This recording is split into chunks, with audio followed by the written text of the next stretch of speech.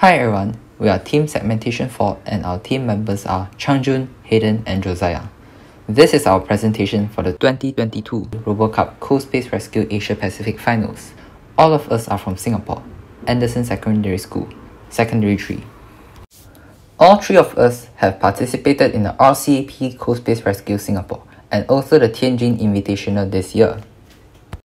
So, the main objective of the preliminary challenge is to pick up objects, which allow us to gain points. Each object gives a different number of points and has a different size.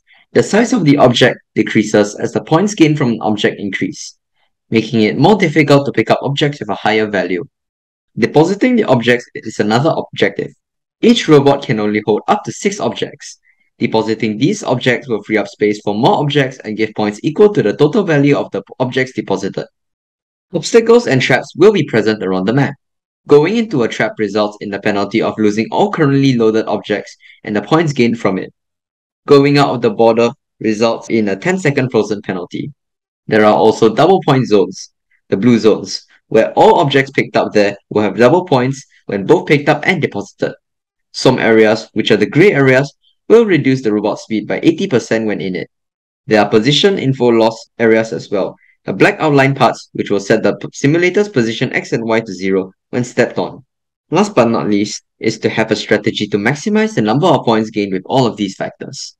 Here is a quick summary of the preliminary round map. There are 3 deposit zones which are close to the trap, obstacle, and swamp. Red objects are mainly concentrated at the top left of the map, and cyan are mainly found on the top right side of the map. Black objects can be found in the area above the double point zone. Here is the overview of our presentation. First, we will be talking about picking up objects, navigating around the map, targeting specific parts of the map, and sharing about the PID control that we use for path following. At the end, we will include our gameplay and our conclusion. Now, here is the optimal combination of objects. Before we dive into the combination, I would like to highlight that there are red, cyan, and black objects found around the map. They are worth 10, 15, and 20 points respectively. Super objects that are worth 90 points are made by a set of red, cyan, and black objects after being deposited. There's also a Super Plus object that's worth 180 points, which is made by 2 sets of objects, which are 2 red, 2 cyan, and 2 black objects. Super objects coordinate will also be given, which will be super useful information for the robot to pathfind. Here's a graph showing the scores for each combination: R for red, C for cyan, and B for black. Super objects will be picked up in this calculation. As seen, the one with 1 set and normal super object gain 450 more points than full black. The 2 sets and super plus object perform significantly better with 450 more than RCBBBB. So, we aim to get RRCCBB and collect the super plus object. Next, the ordering of object the robot picked up should also be optimal to minimize time wasted. We tried to get as many pairs of RRCCBB combo as possible to create more super plus object for points. Additionally, we only deposit object when the robot is fully loaded with objects. This is all to minimize the time picking up and depositing redundant objects. In order to avoid obstacles and other for pathfinding and navigation, we took a screenshot of the map and simplified the map into simpler colors with Microsoft Paint such as red for walls, yellow for traps, and white for free spots. We then used OpenCV to make a 2D array of numbers for each different color, such as 1 for wall and 2 for a free spot. Here, you can see how the map is converted to a 2D array of numbers. This 2D array can be used for pathfinding, which will avoid going near obstacles. The color sensors are used for both trap and swamp avoidance. Coordinates are used to avoid borders, and ultrasonic sensors are used to avoid obstacles, and the steric changes depending on how close the robot is to the object. To deal with the position info loss zone, whenever the position is not lost, we will use the position X and position Y provided by the simulator. But once the robot enters an info loss zone, we will use odometry to calculate the new position X and position Y based on wheel speeds and compass of the robot using the formula below. Since coordinates are given for the super objects, deposit zones can be figured out by moving the robot in the simulator. Pathfinding can be used to find the shortest path between the robot and target, as well as the path to it with the help of the 2D array generated for obstacles. But the question is, what algorithm should we use? There are 4 that we thought of.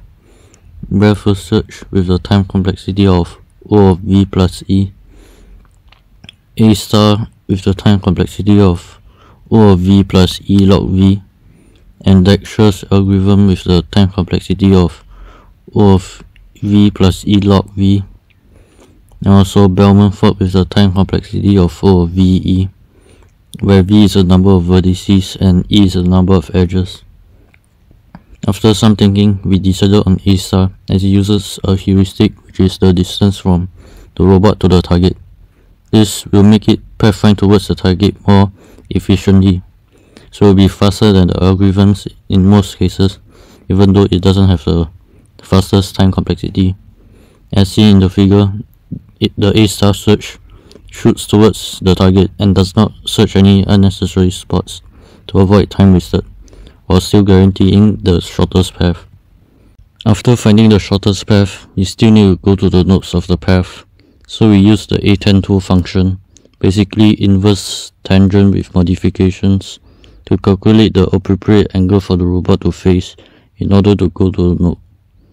The robot will then turn towards that angle and then move forward once it has reached that angle, and then it will eventually reach the node after moving forward. Now we will touch on zoning. There are certain zones in the map where objects are more concentrated. Therefore, we can increase the efficiency of the robot's movement by getting it to search in these spots rather than some other less concentrated zones. PID control, which stands for proportional, integral, and derivative, is a useful control loop mechanism to fix errors. It can be used for smooth path following to fix errors, which will be the distance between our target angle and our current angle, in order to turn to an angle smoothly. This is the full formula for the PID control. E of t is the error value, which is defined to be any value that measures how far off we are away from our desired condition.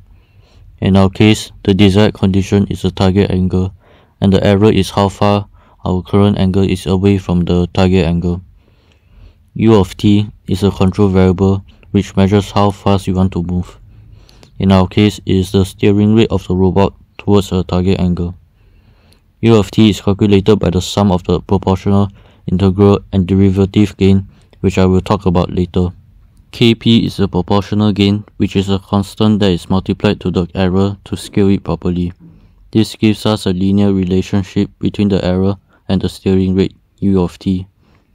This makes path following smoother as the robot now knows to turn faster if the current angle is very far away from the target angle, or to turn slower once it's closer to avoid overshooting. Ki is the integral gain, which is another constant multiplied to the integral to scale it properly. The integral is from 0 to t of the error with respect to time. This is basically a fancy way of saying the accumulated sum of errors from the start till now. Steady-state error occurs when the robot has a very small error, such that the proportional gain is not high enough and the robot ends up being stable but still having an error. Summing up the errors across a period of time allows the robot to realize that there still exists an error and to correct it. Kd is a derivative gain, which is a constant multiplied to the derivative to scale it properly. The derivative is the derivative of the error with respect to time, basically a fancy way of saying the rate of change in error. Overshooting still occurs frequently with proportional control. This helps with that, as it will reduce the steering rate if the rate of change in error is too fast, meaning that we are going too fast and need to slow down to avoid overshooting, and vice versa. Here is a video of a robot run in the preliminaries. First, the robot will pick up the object using the RRBBCC combo. Then, it will pathfind to the deposit zone. In the last minute of the game, the robot will pick up the generated super objects and deposit them. I found this combination very interesting as we are able to apply the knowledge gained to the real world. An example of this would be concepts such as pathfinding, which can be applied to find the shortest path, for example, in Google Maps shortest path algorithm, but implemented on robots.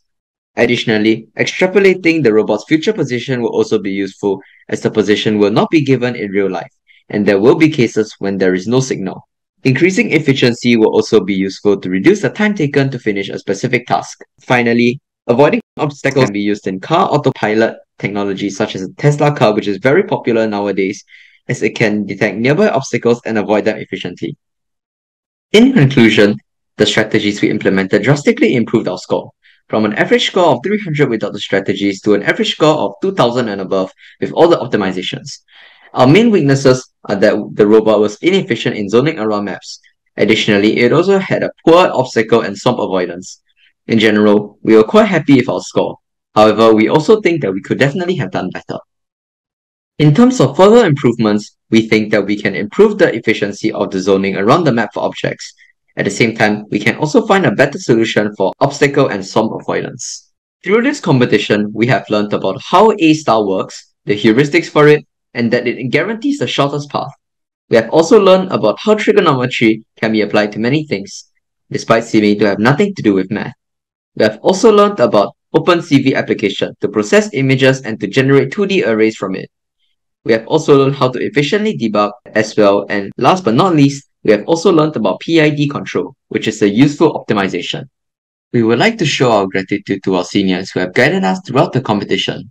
Additionally, we would also like to thank our teachers for allowing us to participate in this competition. Finally, we would also like to show our gratitude towards the organizers for organizing and managing the competition.